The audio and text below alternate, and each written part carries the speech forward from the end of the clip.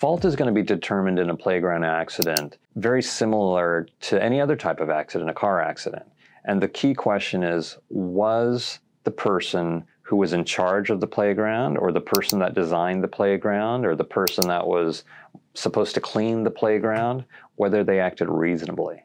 If they acted reasonably, and sometimes just unfortunate accidents happen, you won't end up prevailing in that lawsuit. If they were acting unreasonably, and that's what caused your child to be injured, absolutely, you need to move forward with that lawsuit.